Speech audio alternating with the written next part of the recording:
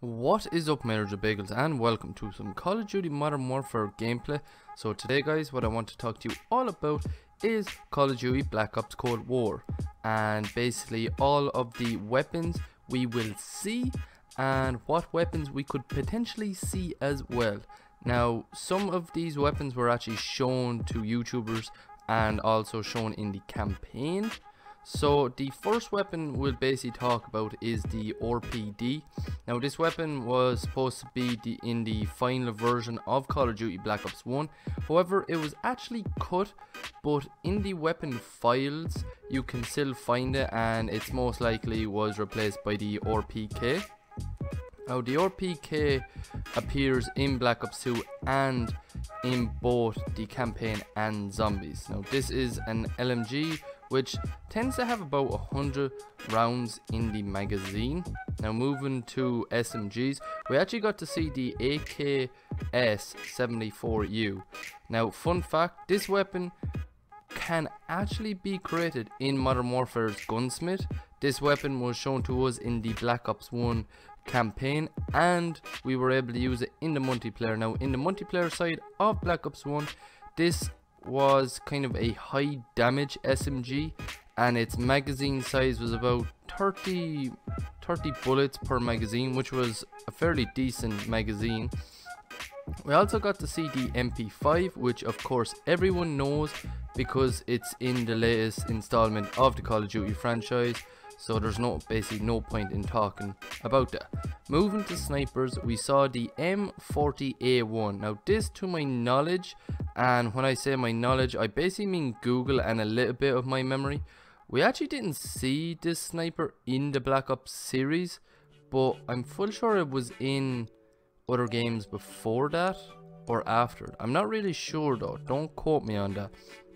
Shotguns, we got the Howard 77, which seems to be model of the Stevens model 77E. Now I think we have seen this in Call of Duty before, but it was before both the Black Ops and Modern Warfare series. Now the second shotgun we saw was the Spaz 12. This was the iconic shotgun from Black Ops 1 and was a semi-automatic and had its stock in a folded position. Now we could easily see that stock kind of be changed where it will be able to fold it up and take it down, hopefully, because that's what kind of many people are looking forward to, and this was a fan favorite for many people. And you could also put incendiary rounds, which was extremely cool, and we got to see these bullets in action in the Black Ops campaign, where I'm full sure Woods throws you that shotgun and you shoot somebody coming through the door of the building that you crash into, and you basically just light them on fire, and it was such a good weapon. Next then we have the assault rifle. Now the AK-47, this is in Modern Warfare, so there's literally no point in talking about this because it'll be more or less the same weapon. Next we got the M16A1, which we saw in Black Ops 2, both the campaign and zombies, replacing the M16 from Black Ops 1. Now the Type 63, not the Type 68 that many people have thought it was, this is actually a Chinese designed rifle and looks sort of like the SKS. Up next then we have the Commando. This is an old school classic from Black Ops 1, which was a fully automatic assault rifle and a beast of a weapon. Finally, for assault rifles then we had the AK-5C. This is a automatic carbine and was a replacement for the AK-4, and it was actually the leaked weapon with the multiplayer gameplay that looked to be in the alpha build that somebody leaked. I think it was a game tester. Well, most people are saying it was a game tester, but really and truly it probably was. We also got confirmation that the recurved bow, which isn't a crossbow, it is a curved bow, and it'll be interesting to see how this works out. I'm not sure how this is going to work, It's basically just, or customization on it as well is just going to be weird, because at least with the crossbow you had a few customizations, explosive tip and everything like that. I don't know how you're going to do with the crossbow or with the recurve bow. It's going to be really weird. Moving to melee weapons, of course you have your fists just like you do in Modern Warfare, and you can actually assassinate people and then use their bodies as shields as well. Now if you can use them as meat shields while they're alive, I'm presuming that's the way they're going to do it, because they're not going to do it when you're dead. You also have the combat knife, which is basically just your run-of-the-mill, typical old school knife that you always get in Call of Duty. Moving over to pistols then, we have the M1911. Now this is your standard weapon, and we have seen this in, I'd say, about 90% of all the Call of Duty games that have been made. After this then we have the CZ75. This was a fully automatic pistol, and it was an absolute beast of a weapon. Like, you had that with your SMG, you switch over to your SMG from this weapon, and it just obliterated people. It was so good. Now right now these are all of the confirmed weapons that are going to be in the game. So you're probably thinking, what other weapons or guns could we see in Call of Duty Black Ops Cold War? Now we'll actually be looking just at Black Ops 1, and simple fact of the reason is because it just makes sense, because it's a sequel. Most things from Black Ops 1 will probably be converted over into Call of Duty Black Ops Cold War, because they're more or less in the same time frame. So looking at assault rifles, we could see the Enfield come back. This was somewhat a decent weapon in Black Ops 1. We also got the FAMAS, which everyone used and was probably one of the most used weapons, if not the most used weapon on Black Ops 1. We also got the Galil, which was another iconic and most used weapon in Black Ops 1 as well. Then after that we had the AUG, which was actually an assault rifle in Black Ops 1, and kind of thinking about it now, it's really weird when you think about it, because why would you have an SMG as an AR? It just doesn't make sense. Back then it made sense and it worked. Right now, because you have so many new people coming in from Warzone and from the likes of Modern Warfare because of its sales, we could potentially see the AUG going as an SMG, or it being cut completely for a new weapon. Now we also got to see the FN FAL in Black Ops 1, and we also see the FAL in Modern Warfare, so we don't really need to talk about that weapon, but of course it was an iconic weapon back then as well.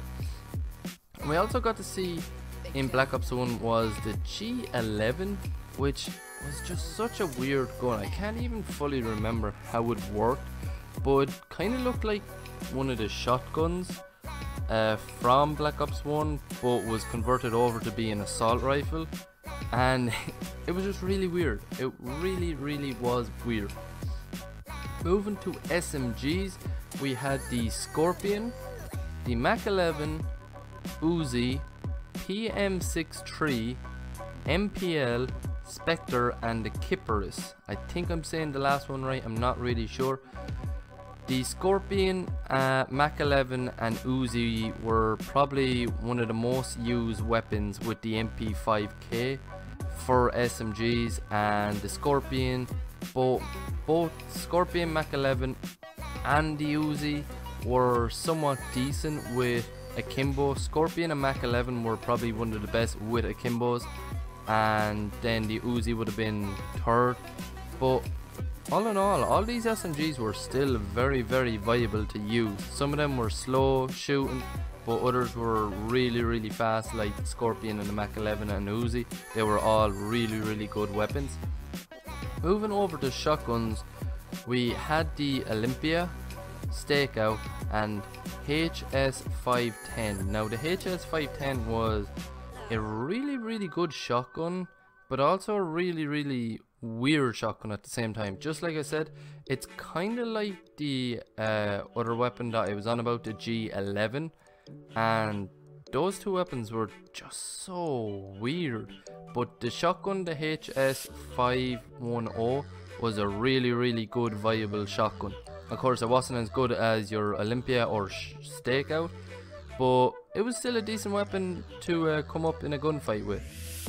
Finally, then we'll talk about LMGs and snipers. So LMGs, we had the HK21, the M60 and the Stoner 63, and most people back then were actually loving the Stoner 63 basically because it was called the Stoner and 420 blaze it, bruh, weed, all that kind of stuff, and it was a really good weapon back then. I'd say that all three of the LMGs that I mentioned were actually very viable up close and far away, and it was crazy. Like, when I think back now on Black Ops 1, like, you could use any weapon and do decent. Of course, you had your FAMAS that you could do really well with, the Gleal and everything like that, but any weapon you could just go ham with, and it was just so good that you could do that. And hopefully in Black Ops Cold War that is going to be the same. Next and finally, we have snipers. So we had the Dragunov, which everyone knows, the iconic semi-automatic rifle, the WoW 2000, which we've seen in Black Ops 1, the L96A1, and finally the PSG1. Everyone basically used the WoW 2000 just to mess around, and the Dragunov, and then quickscoping was the L96A1, and that weapon was probably one of the best ones. It was a bolt action sniper.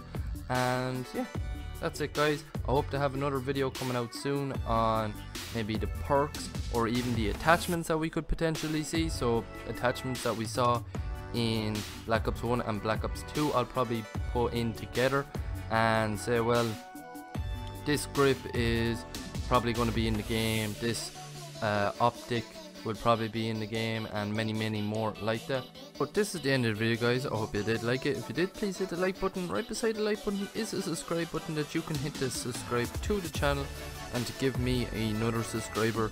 You can also hit the notification bell that's beside the subscribe button to stay up to date whenever I go and upload a video to my YouTube channel, or whenever I go live on my YouTube channel, which is rare. Speaking of live streams, I tend to live stream weekly on my Twitch channel. Link to that will be down in the description below. Once you're there, you can hit the follow button and hit the notification bell to stay up to date whenever I go live on my Twitch channel. I also have a Twitter account that I manually update whenever I upload a video or whenever I go live on my Twitch channel. Link to that will be down in the description below as well. And yeah, that's it guys. Hope you like, favorite, subscribe, and peace.